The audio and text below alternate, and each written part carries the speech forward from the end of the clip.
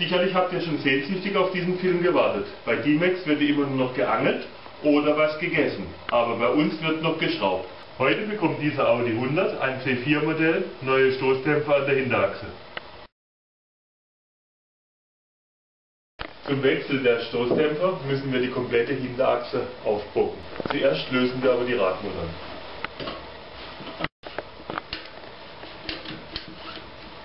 Ich löse diese untere Schraube immer gerne vor, dass der Wagen aufgebockt wird.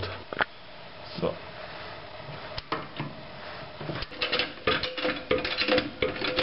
So, langsam geht er hoch. Jetzt geben wir mal sofort rein ein paar Streiche.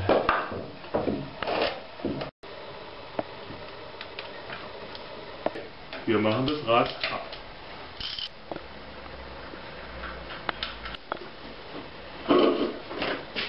So sieht der Reifen aus, wenn der Stoßdämpfer nicht mehr richtig funktioniert. So, hier die gute Seite und hier alles ausgewaschen. Um die untere Schraube zu entnehmen, muss die Achse auf dieser Seite etwas angehoben werden. Wir benutzen dafür unseren wunderschönen alten Volkswagen Original Wagenheber von 1951. Und nehmen wir erstmal die Mutter ab. So. Die Schraube steht unter ziemlicher Spannung, das heißt, wir müssen erstmal die Position suchen, bei der sie besser rausgeht. Wenn man die richtige Höhe gefunden hat hier, also fast ganz unten, geht die Schraube auch ganz einfach raus. Oben ist das Federbein mit 3 Muttern gesichert. Hier, hier und hier hinten. In der Ecke ist keine Mutter, das gibt uns nachher auch die Orientierung für den Einbau.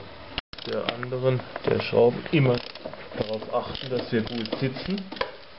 Und die hintere.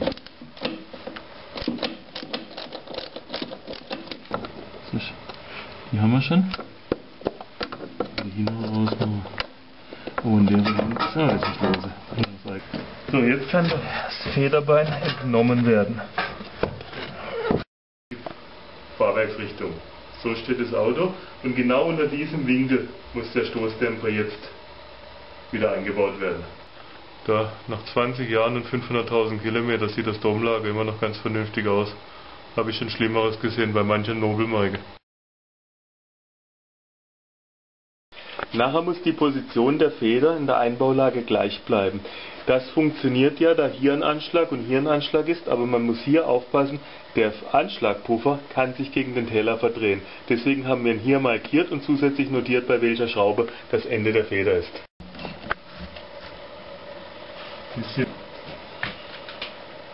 Der gemessene Winkel wird notiert. Bevor wir diese Mutter am Stoßdämpfer lösen, müssen wir die Feder zusammendrücken. Wir benutzen dafür einen Federspanner. So, dann wird es.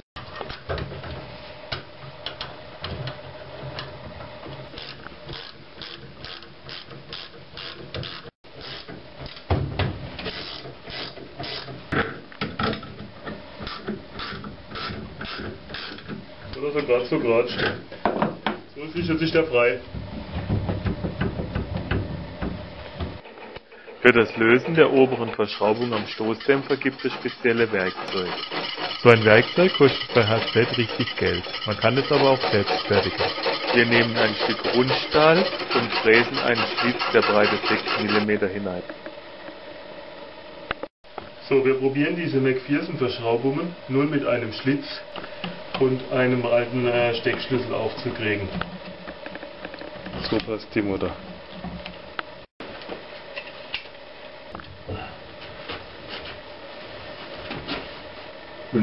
Das war schon. So, alles los. Jetzt nur die anderen Teile zählen. Jetzt müssen wir aufpassen, was da alles rauskommt. Moment, du haltst mal da hinten fest, genau. Ich muss die Mutter noch da rauskriegen. Ja, nehmen wir mal langsam. Das ist also alles demontiert. Aber nachher nicht an der Strufe, weil das muss hier an der Feder stehen. Ah, das ist übrigens doch kaputt. Hier ist die Schutzmanschette schon schön gebrochen. Ja, das fällt schon als Ganzes raus. So ausklinken, ja, das war schon. Das kommt. So, das ist die obere Kappe. Das untere Lager der Feder hängt noch relativ fest am alten Stoßdämpfer. Daher erst etwas Sprühöl und dann zarte Gewalt.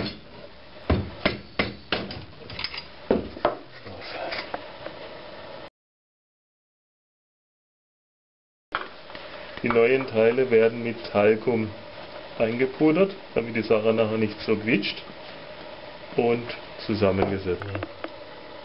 So, ein bisschen Vaseline auf das innere Teil. So, einmal ansetzen und mit viel Geschmack drauf. So sieht die Sache aus. Das wäre jetzt nicht so schlimm.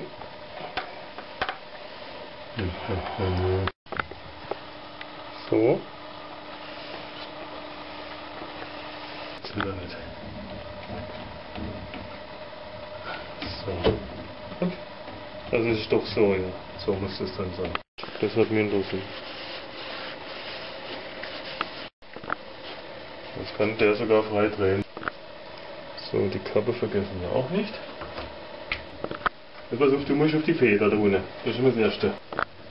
Ich muss da oben auf die Halterung. Und du musst da unten auf die Halterung. So müsste es. Wir machen mal so.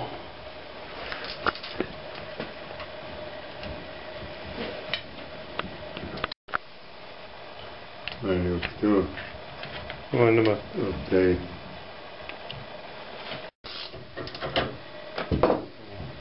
Halter Luft. Die Mutter muss erst einmal drauf springen, ne? So, wie zieht sich die Umlage fest? Gut.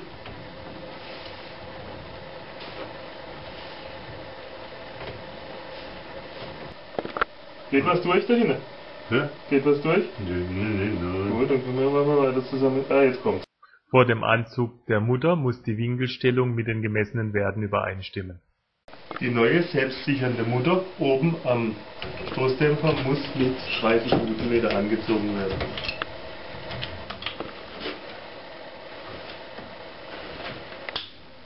Und 30 Newtonmeter. Spanne ich langsam die Feder. Keine Spannung mehr drauf. Die Feder oben sitzt, die Feder unten, müsste eigentlich alles in Ordnung sein. So, das Federbein ist fertig zusammengebaut. Diese Feder ist auf der Markierung.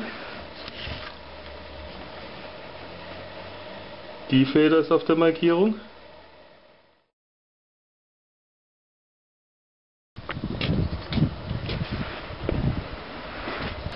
Das Federbein von oben in die untere Halterung einsetzen. Und unten durch die Schraube sichern.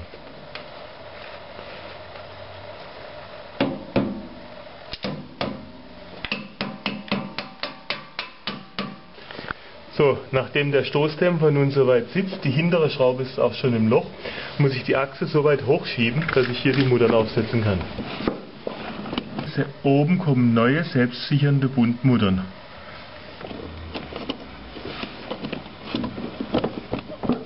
Nochmal gut ausmitteln und gut ist. Sie gehen aber wenigstens nicht. Jetzt kommen sie.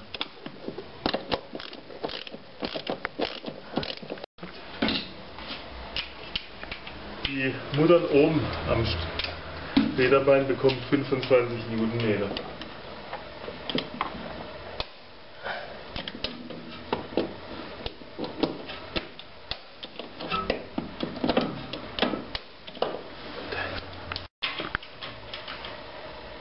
So, nachdem nun oben verschraubt ist, wieder Druck von der Achse nehmen. Und unten kommt auch eine neue Sicherungsmutter drauf. Die darf allerdings erst festgezogen werden, wenn das Fahrzeug auf dem Rad steht.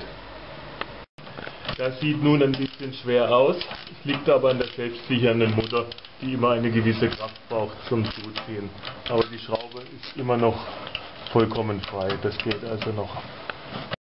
Audi heißt immer Vorsprung durch Technik, deswegen gibt es diesen hübschen Bolzen, der uns die Radmontage erleichtert.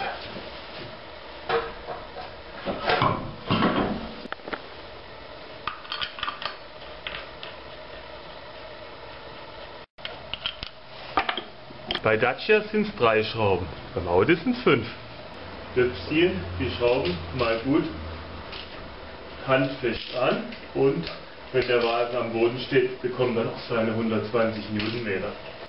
Nun haben wir die Stoßdämpfer auf beiden Seiten gewechselt, doch bevor wir die unteren Muttern und Schrauben hier anziehen, muss das Fahrzeug abgebucht werden. Und die erste Reihe glückt und vorsichtig kommt der runter.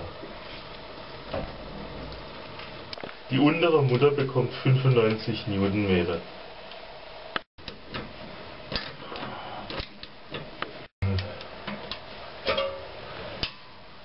Was? Sehr gut. Und zum Schluss kommen die Radmuttern mit 120 Newtonmeter an die Reihe.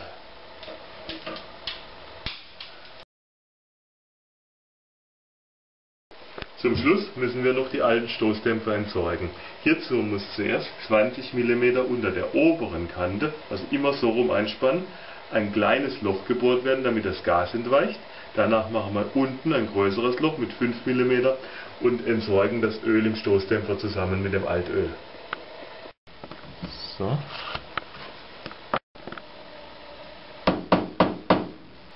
Die Sache mit dem Gas ist nicht ganz ungefährlich, also auf jeden Fall Schutzbrille tragen beim Bohren.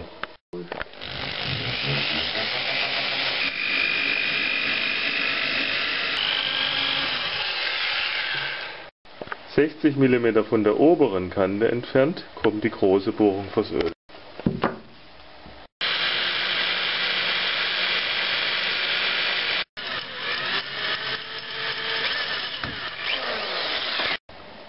Und nun 10-mal pumpen. Zweimal. So, jetzt machen wir noch eine hübsche Probefahrt. Dann ist diese Reparatur beendet. Tschüss, bis zu unserem nächsten Film.